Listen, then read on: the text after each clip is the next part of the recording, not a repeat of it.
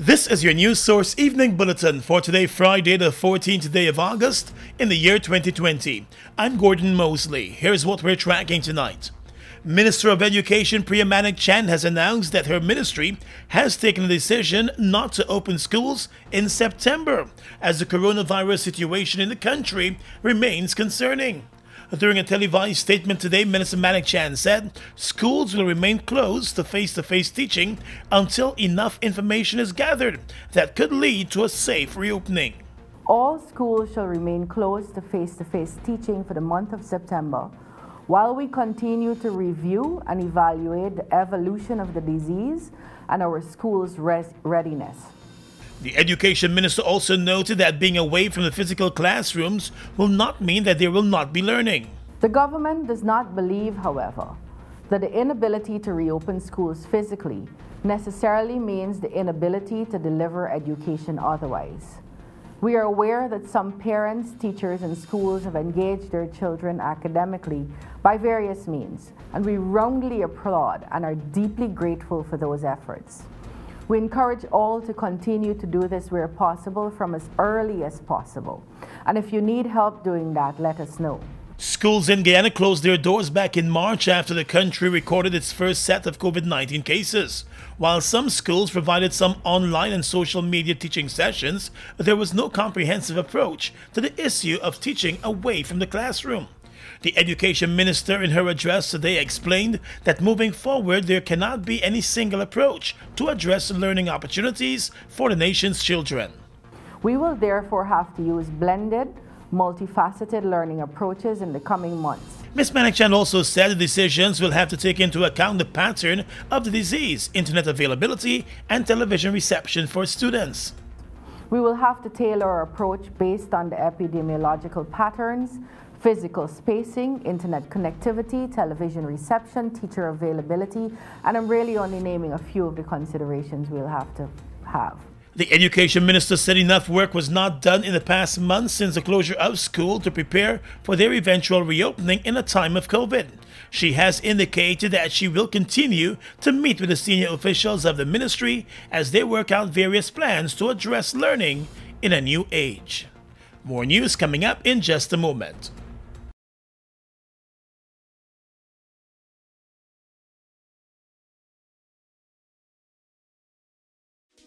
Spend $3,000 in fuel at Falls Gas Station between August 3rd and September 30th and get a chance to win over 100 weekly prizes, or $3,000 in our recently renovated supermarket and you can win weekly prizes and one of 2 great food hampers in our summer promotion.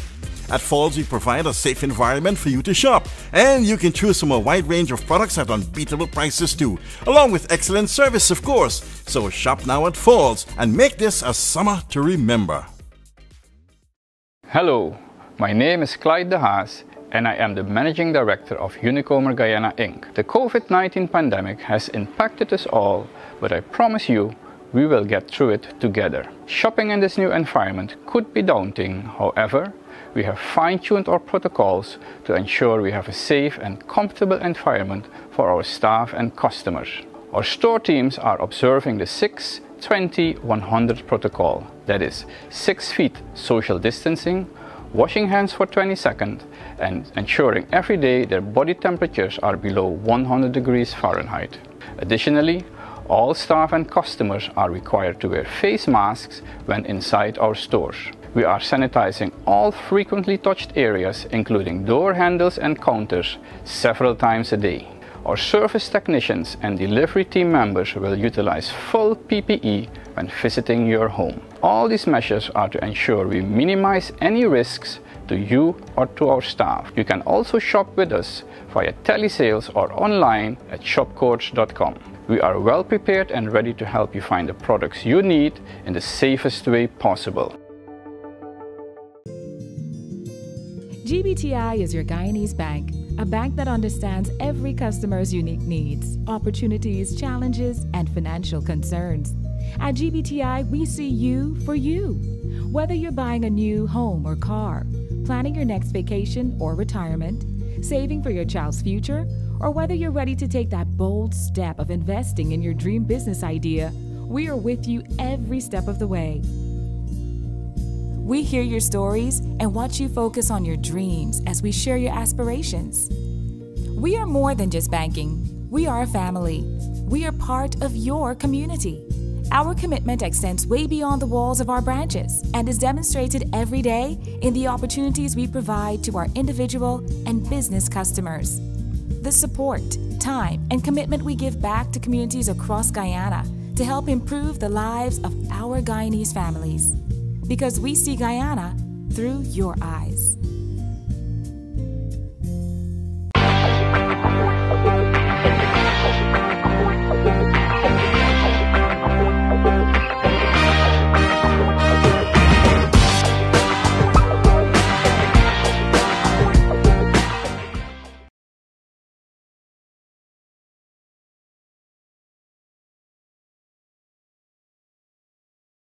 Welcome back. The Minister of Tourism, Industry and Commerce, Unish Waldron, has tested positive for coronavirus. She is the second member of the cabinet to test positive for the virus in the past few days. The first to be tested positive was the Minister of Foreign Affairs, Hugh Todd. The President, the First Lady, and some other members of government have all tested negative, according to government officials. Some of them published their negative status last evening on social media. However, some medical officials are saying that despite their negative test results, they should remain in isolation and have another test done in the next 2 weeks to be given the all clear, since they were all exposed to the virus, having been in meetings with the two who have tested positive. Yesterday also, the chairman of the Private Sector Commission, Captain Jerry Govaya, announced that he had tested positive for coronavirus. He remains in self-isolation. Meanwhile, the U.S. Ambassador to Guyana, Sarah Ann Lynch, and the British High Commissioner, Greg Quinn, have both tested negative for COVID-19, according to information released from their respective missions. The two underwent a test after news broke that the foreign minister had tested positive. Both diplomats had one-on-one meetings with the foreign minister before his positive test was revealed. The two diplomats also held meetings with the president and other key government officials in the past week, and were also present at the inauguration ceremony at the National Cultural Center. With their negative test results, the two and their deputies are still expected to remain isolated in the coming days. Now let's tell you that 18 new cases of coronavirus were recorded in the past 24 hours, but at the same time 104 new recoveries were also recorded. The total number of recoveries now stands at 306, while there are still 104 active cases. Chief Medical Officer Dr. Shamdir Persad explained today that the recoveries are based on the new WHO guidelines for releasing COVID-19 patients from isolation. Guyana announced weeks ago that it would be following the updated recommendations. Under the recommendations by the World Health Organization, for patients who showcase no symptoms, they could be released from isolation 10 days after being admitted once they have two negative tests 24 hours apart. Those with symptoms will have to remain in isolation for 14 days. In many of the recent cases in Guyana, the persons did not have symptoms, although they were tested positive. Dr. Persad revealed today also that over the period the 10th to the 14th of August, 59 new cases were reported. These cases come from regions 9, 4, 7, and the Riverview area in region 10. Tonight, the U.S. State Department is warning U.S. citizens not to travel to Guyana because of the coronavirus situation in the country. Guyana has been placed in a level 4 bracket as a country that U.S. citizens should not travel to. The total number of COVID-19 cases in Guyana is just over 600, while the total number of COVID-19 cases in the U.S. is over 5 million and climbing by the thousands every day.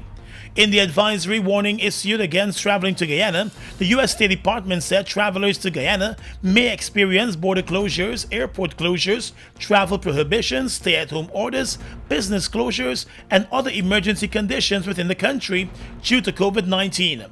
U.S. citizens are also being warned that violent crimes such as armed robbery and murder is common, and the local police lack the resources to respond effectively to serious criminal incidents in the country. Persons who decide to travel to Guyana are being told that they should visit the U.S. Embassy's website for information on the COVID-19 situation in the country and be vigilant during their stay. The US, which has the most COVID-19 cases and deaths in the world, has been warning its citizens about traveling to many Caribbean countries that are nowhere close to the number of cases in the US.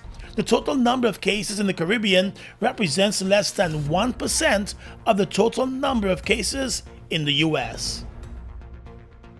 The Special Organized Crime Unit of the Guyana Police Force has decided to discontinue the fraud charges against recently elected President Irfaan Ali over the sale of government lands when he served as the Minister of Housing.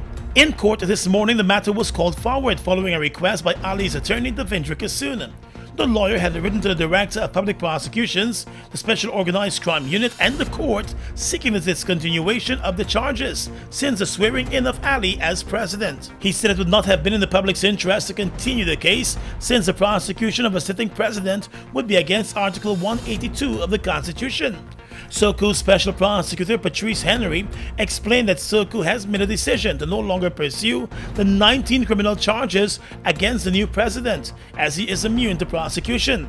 Mr. Ali was charged in November 2018 after an investigation of his alleged involvement in the sale of prime government lands to members of the former PP Civic government, and it pointed to alleged fraud. Ali had always maintained his innocence, and when he was selected by his party to be the presidential candidate, he appealed the charges being laid against him in the Court of Appeal, which did not block the charges from proceeding. Ali was declared the president of Guyana 2 weeks ago and sworn into office the same day that he was declared. The private criminal charges against the chief election officer are still in place, but the court is now awaiting a decision of the Director of Public Prosecutions about whether the charges will continue. Attorney Nigel Hughes, who's representing the interest of Chief Election Officer Keith Lowenfield, had written to the DPP requesting that the charges be discontinued, like she did with the charges that were filed against the GCOM chair. At the time, the DPP was not in receipt of the statements from the attorneys for the PPP and TNM representatives who filed the private criminal charges. The attorneys have since indicated to the court that the DPP has requested the statements from them. Once those statements are received, the Director of Public Prosecutions will decide on whether the charges will continue against the GCOM CEO or be thrown out completely. Back in July, Mr. Lowenfield was charged with conspiracy to commit a felony and misconduct in public office. He was granted bail in the sum of $450,000 under private charges. The charges were related to a final report that Lowenfield had submitted to the GCOM chairperson following a ruling in one of the election cases. His next court appearance has now been set for the 24th of August if the charges are not discontinued by that date. Let's tell you now that Guyanese international music superstar Eddie Grant has issued a cease and desist order to US President Donald Trump and his campaign over the unauthorized use of his hit Electric Avenue in a campaign advertisement. The chart-topping song was released back in 1983 and has remained popular since then. On Wednesday, the Trump re-election campaign released a new advertisement attacking his Democratic rival using the song. In a letter to the Trump campaign, Eddie Grant's attorney Wallace Collins, who is a leading copyright lawyer, told the campaign that they must cease and desist using the song since they have made an unauthorized use of the copyrighted work. The song was written and produced by Eddie Grant, and he holds all the rights to the song. The letter states, as a result of their wrongful, unauthorized, infringing use in connection with their controversial political campaign, substantial damage and irreplaceable harm has occurred and will continue to occur to Eddie Grant and his reputation as an artist when affiliated in any way with the Trump campaign. The attorney also said that his client has always had a reputation for standing for truth and justice, and this will be seriously undermined by any affiliation with the name Donald Trump in the political context, and such damage will extend to the value of his client's music catalog, Mr. Collins wrote to the Trump campaign. A number of artists have written to the Trump campaign over unauthorized use of their music for his re-election campaign. The Guyanese international artist said the use of his song by the Trump campaign is wicked. He said they have sought to infringe on his intellectual property into a derogatory political rhetoric. Two serving members of the Guyana Police Force were today charged for murder and remanded to jail over the shooting death of a Festival City resident, Cecil Sampat. The 39-year-old man was one of two persons badly injured when the police opened fire on a car that they were in during a chase. The two men were rushed to the hospital, but Sampat died 2 weeks after without ever regaining consciousness.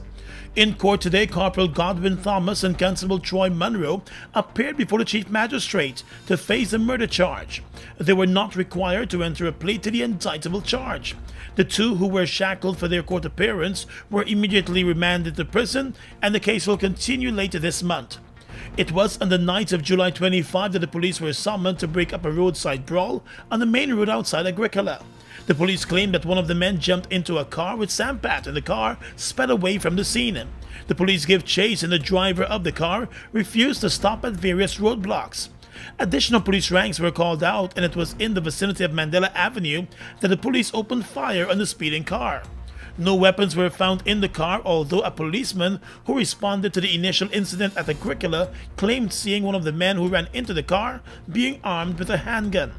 Two of the men who were in the car were injured by the gunfire and taken to the hospital.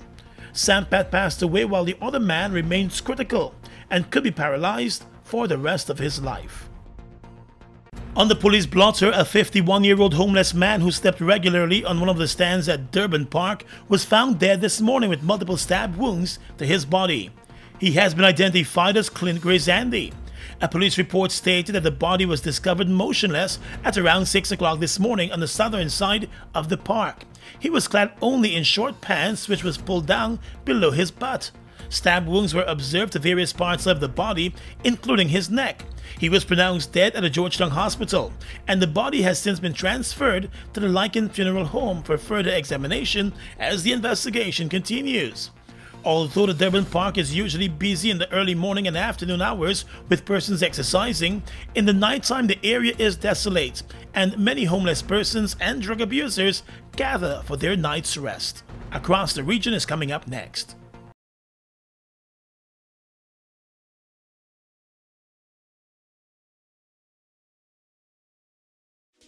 Spend $3,000 in fuel at Falls Gas Station between August 3rd and September 30th and get a chance to win over 100 weekly prizes, or $3,000 in our recently renovated supermarket and you can win weekly prizes and one of 2 great food hampers in our summer promotion.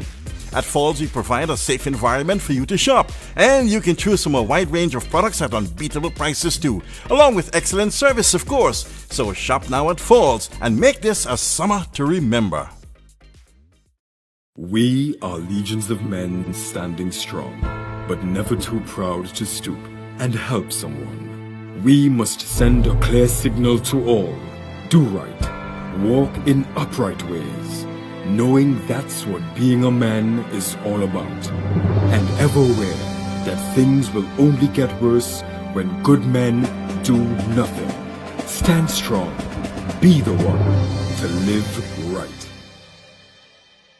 They've made a positive impact on the heavy-duty transportation industry in Guyana since they've arrived.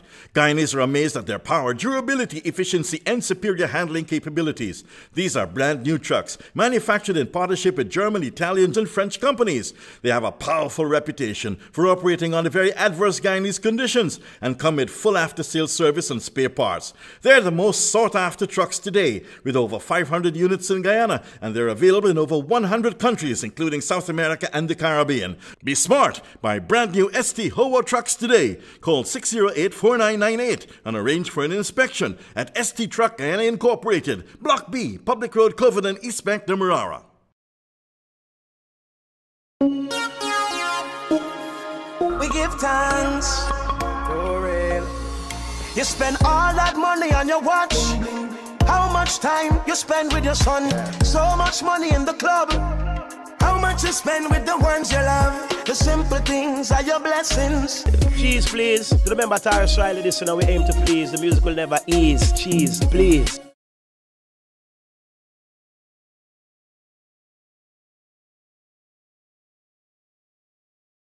Across the region right now, the Prime Minister of the Bahamas, Dr. Hubert Minnis, the Deputy Prime Minister and the Minister of Education have all entered voluntary self-quarantine after their offices were exposed to coronavirus. In a statement, the Cabinet Office announced that a center which houses the Office of the Prime Minister, the Ministry of Finance and their agencies has been closed for cleaning and sanitation following exposure to coronavirus. However, it could not be confirmed if the Prime Minister, the Deputy Prime Minister, or the Minister of Education have been exposed to the virus. The statement also said that other employees of the center have been encouraged to self-quarantine until further instructions are issued by the Ministry of Health. Meanwhile, on Wednesday, the Bahamas recorded more than 1,000 cases of coronavirus, and government offices continued to close due to exposure. Police in Trinidad and Tobago arrested 8 persons after they seized marijuana worth more than 94 million Trinidadian dollars in central Trinidad. The Trinidad and Tobago Police Service reported that based on extensive intelligence and investigative work, there has been a major disruption of a transnational organized drug syndicate with connections in Jamaica, the US, the UK, and Canada. In a statement, the police said that around 10:30 a.m. on Wednesday, officers from the Central Intelligence Bureau, the Northern Division Gang Unit, the Interagency Task Force with support from the Customs and Excise Department and Port Security, intercepted a container at one of the wharves in Guyana. The container reportedly left the port of Port of Spain earlier in the day. On searching the container, officers found 958 boxes containing a compressed plant-like material resembling marijuana, weighing more than 947 kilograms. And finally tonight, international news. The U.S. Postal Service has warned one state that its election laws might mean that millions of mail-in votes go unaccounted in November's elections. In a letter to Pennsylvania's top official overseeing the vote, the USPS said that 1 week turnaround for mail-in ballots may not be possible. It comes amid a major slowdown in mail deliveries, which critics say is due to policies enacted by a Trump appointee.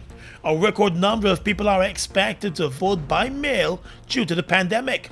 Mr. Trump has repeatedly said that mail-in ballots will give a boost to his rival Democrat Joe Biden and lead to voting fraud. Experts say the mail-in voting system, which is used by the American military and by Mr. Trump himself, is safe from tampering. And that's your News Source Evening Bulletin for tonight. I'm Gordon Mosley, reporting.